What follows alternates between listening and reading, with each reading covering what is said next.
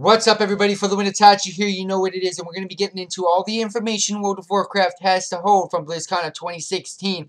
Everything that is for us to see in the near future of World of Warcraft Legion and beyond itself. But it was mainly just about World of Warcraft Legion because it was just released. So what did you guys expect? A new expansion already? Nah. But they got some great information for us. So let's go ahead and check out what the World of Warcraft panels, not just panel, there was a few of them, and everything it has to be told from the BlizzCon of 2016 that happened on November 4th and 5th, again, of 2016. Come on, Itachi, BlizzCon 2016. Let's go ahead and just get into it. I'm done with what I'm talking about. So, we have no cinematics or cool trailers, but again, we did get a ton of amazing information. So, many new adventures lie ahead in Legion. Game director Ion Hazikostas explored some upcoming content updates for the World of Warcraft Legion and what's next panel at 2016. Delivering, again, I keep saying 2016. I know it is. Delivering new content. One of the key goals for Legion is to make sure they're delivering a steady stream of content, unlike Warlords of Draenor, which is why I quit, kind of. One of the reasons. Throughout the expansion, we want to make sure there's always something to look forward to do. They also want to take better advantage of the very nature of MMOs by providing a living, breathing world with things changing day to day or week to week and offering a wide variety of content and new rewards. It's going to be really cool what we're going to be getting into. To accomplish this, they're going to be building our patch structure in Legion to deliver content updates of varying sizes. You'll see everything from a small patch like 6.2.3, which added Cataclysm, Time Walking, and other features, to larger updates like 6.2, which was the Fury of Hellfire raid, or something in between like patch 7.1, Return to Karazhan. There's no one-size-fits-all approach when it comes to patch releases now. Looking into patch 7.1.5, they've released 7.1, which was Karazhan, and now they're approaching to 7.1.5. One, they're considering a small patch. This kind of patch contains features like system updates, rewards, and evergreen content, things that aren't tied to any overarching story. And there's here's some of what to expect in patch 7.1.5. Time Walking in Pandaria. Time Walking dungeons are a good example of evergreen content in this patch. They'll be adding 6 Mist of Pandaria dungeons into the Time Walking cycle. Jade Serpent, Stormstout Brewery, Shadow Pan, Gate of the Setting Sun, Mogushan, and Siege of New Zao Temple. Brawlers Guild Season 3. Brawlers Guild closed the doors for renovation towards the end of Warlords of Draenor, but the staff is preparing to reopen for a new season. In 7.1.5, they're introducing dozens of new bosses to test your grit, along with aiding a new challenge in the form of rumbles, which will occasionally trigger and pull spectators into the action to take on a raid boss. Players will also be able to earn Brawlers Gold to provide some additional communal benefits for fellow brawlers and buy new rewards for taking part in the events. Plus, there are shirts, lots of shirts, and a basilisk mount. Micro holidays. Unlike holiday events such as Winterveil, which run multiple weeks, micro holidays offer brief holiday sale events with new activities for players to take part in. For example, the citizens of Azeroth might be invited to celebrate a specific moment in history just for a single day. These events are meant to be activities players can participate in for fun, rather than for game-changing rewards. With patch 7.1.5, they'll be rolling out a variety of micro-holidays with the intent of adding more of them over time. Each one is meant to make the world feel more alive without making players feel like they need to participate for big rewards, while still providing some more variety and fun, which is very cool, and I'm looking forward to that. Blade's Edge Arena update.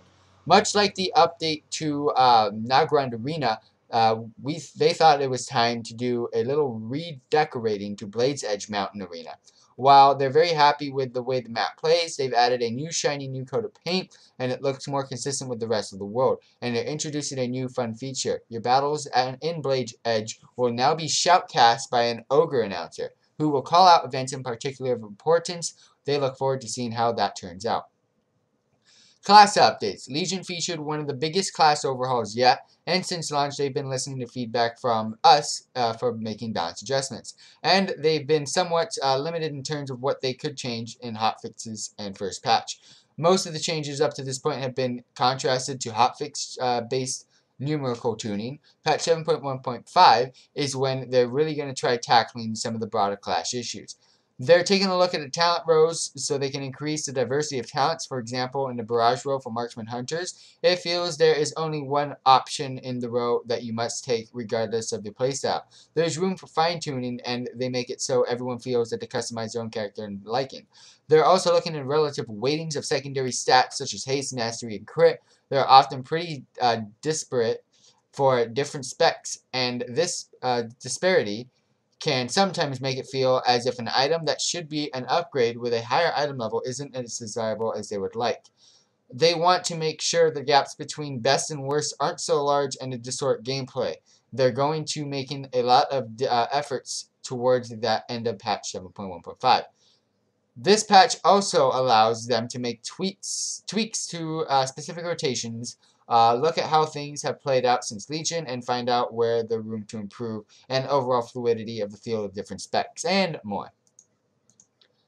Patch 7.2, the Tomb of Sargeras. If patch 7.1.4 is a small patch, what exactly is a big patch? In this case, it's going to be patch 7.2, the Tomb of Sargeras. This patch introduced larger pieces of content, which include a new raid, the continuation of the class order campaign, and much more. Return to the Broken Shore. The demonic forces of the Burning Legion have built massive structures on the Broken Shore as a base of operations for the Assault of Azeroth. It's here that the Horde and the Alliance experience a series of tragedies in the hand of the Legion. Now that they've regrouped, acquired, and their new weapons of power, and recruited new allies, it's time to make a triumphant return. Where factions failed, the class orders will succeed. Each class will continue their class order hall campaign in the Broken Shore, and a new faction will be introduced, the Armies of Legionfall.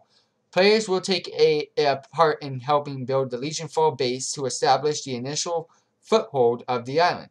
Then work their way through the Legion's defenses and eventually reach the stronghold. To do this, the class orders will need to work together, build up the forces by fortifying ancient elven buildings and upgrading them into one of three buildings: Nether Disruptor, Command Center, or Mage Tower, which will provide additional benefits. Players will also discover new world quests in Broken Shore, along with other new challenges. The Legion assaults. Remember the Legion invasions in the Azeroth prior to the expansion's launch? As a fight against the Legion intensifies, new assaults have been unleashed within the various zones of the Broken Isles now, and heroes will be implored to thwart them once again. And the assaults intensify, the battle will culminate in a new 3-player scenario that takes the fight to the Legion ships above. Flying. If you haven't been working on your way through the Broken Isles Pathfinder, I haven't even gotten Legion yet, bro. Make sure you're on your way before the introduction of Part 2. Once players have earned this achievement, they'll be rewarded with Broken Isles flying account-wide. What's even better than flying over Broken Isles? Flying over them with your new epic class mounts by completing the Broken Shore campaign and maxing out your Legionfall reputation. You'll be rewarded with a mount that's unique to your class as a symbol of your dedication to defeating the Legion, which we'll be going over in a little bit on how they look. New raid zones, the Tomb of Sargeras. On the opposite end of the Broken Shore, the Tomb of Sargeras lies in wait. Formerly the Temple of Elune, this raid dungeon will contain 9 new bosses to conquer. After gaining the 5th pillar of creation, the Eye of Amanthal, from within the Nighthold, you'll descend into the depths of the tomb and use the pillars to seal the portal through. Well, I can't believe I couldn't even pronounce that. Portal through which the Legion entered Azeroth. New dungeon, Cathedral of Eternal Night. It's been some time since they've added a new dungeon in a patch, so they thought we just got carries on. It was about time. Patch 7.2 also features a new 4-boss dungeon. Oh my gosh, come on, bro. Cathedral of Eternal Night. While the raid descends into the tomb, the dungeon ascends into the upper reaches of the spire. You'll use the Aegis of Agramar to open the rest of the tomb. PvP brawls, inspired by the Blizzard game Brawls mode, Battleground Brawls will alter the typical rule set of Battlegrounds. A new brawl will be available weekly, which will add variety to gameplay and give players some fun new activities to check out. Here are some of the examples: Charles Shoreford's Terran Mill, Instant Cap Warsun Gulch, Packed House 15-15 Arena. Oh my gosh! Whoa! Gravity Lapse, Winter over. Oh, Snap, Crackle, Pop! Eye of the Horn. Woo! Horny! Okay, I'll stop. Artifact updates. Artifact weapons are one of the major features of the expansion. with many players increasing their artifact knowledge, unlocking new traits, and customizing the looks of the weapon to suit their character. As a part of patch 7.2, they're making a few new system updates to go along with that. The first of these updates is the addition of a new artifact traits that can be earned and unlocked via a new artifact campaign, which you can embark on once you've maxed out your artifact weapon. There will be at least 3 new traits per weapon, and you can unlock the ability to spend a 4th point on every existing minor trait on your weapon. There will be approximately 15 new traits for players to earn and spend and upgrade and to customize their character. There will also be a new artifact knowledge levels to make sure there are adequate catch-up mechanics for those who switch between characters, have alt, or are just coming into the expansion a bit late. For additional variety of customization, they're adding new relics that modify 2 artifact traits instead of just 1, so that players can further guide the direction of the want for their character progress. Beyond unlocking new traits, the new artifact campaign will provide an opportunity for players to show mastery of their class with a solo skill challenge, which will unlock a new appearance for their chosen spec weapon. These appearances have been inspired by previously class questlines that led to weapons like Anathema, Benediction, and Rook de la. No grouping required or allowed, and completing the challenge will reward a truly distinctive appearance. Dungeon updates. Even as they're adding new dungeons, they're looking to keep up the dungeons relevant through the entirety of the expansion.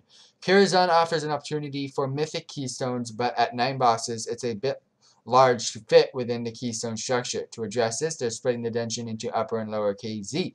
There will be 2 separate 4-boss sections that will fit into the system alongside existing dungeons that will and the new Cathedral of Eternal Night dungeon. This will bring the total of Mythic Keystone dungeons to 12. To make sure all Mythic Keystone dungeons are kept relevant, they'll also bump up the baseline difficulty along with increasing item rewards to go along with this. They'll be experimenting with some new affixes and keystones. Player will get to see patch 7.2, the Tomb of Soldiers, on PTR sometime after the launch of patch 7.1.5. Next up, we're going to be looking into the specific class mounts that you'll be getting after you complete all of your flying pre-achieves for Legion. So we're going to be looking at the monk. As you guys can see, we got the panda monk on top of its class mount, and it looks very monkey. Wait, what? It looks very monkish. Huh? Okay, it looks like a monk mount. All of these class-specific mounts look very great, and I can't wait to show you guys the Warlock mount because I super love it. Oh, right away, son! You got the Warlock mount. It basically Dreadseed 3.0 with the green fire effect, looking boss as with all that armor. It looks absolutely amazing. And remember, all these mounts can fly. The Hunter mount is a flying. Basically, it's like they threw every hunter pet into one. You got the wolf face, you got like freaking bear feet, arms, you got like birdie wordy feathers going on to make it fly. I don't even know what's going on with this mount, son. The mage gets some little cool mechanical sanding thingy that you get to hover. They basically got a hovercraft. Warriors got some uber looking Drake over here. The Paladins got their, I think they probably got the worst, the end of the stick here. They got basically their Crusader mount, kind of like the Warlock. Warlock's cooler. Priests got an owl, flying owl thingy going on here. The Rogues got this thing, I don't even know what this is, to be honest, but it looks roguey. Oh, Shamans are so beast. They got a flying owl. No, I'd like to see that. I'd like to see that in the play. Druids got basically some, kind of like the priest one, but it's more druid looking, owl form. It's a form, of course, because druids are cool like that. They get to transform into things. So that's a brand new druid form, the flying. Demon Hunters get a very, very cool mount that represents them. Death Knights as well. I think Death Knights got probably the coolest mount of the batch.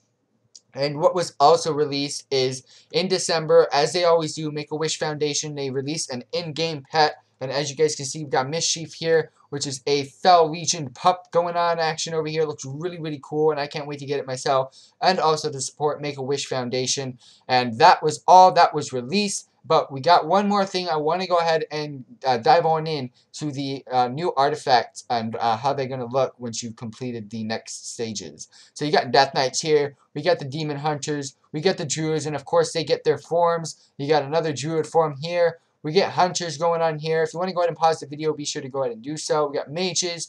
We've got the monks. The monks on the far left look really cool. Then you got paladins. We got the priest set. We got rogues. We got shamans. The warlock set, brand new. We get the warrior as well. And I just want to say, for those of you that tuned in, got any questions, post down below. Thank you very much for tuning in. For the win, Itachi is out.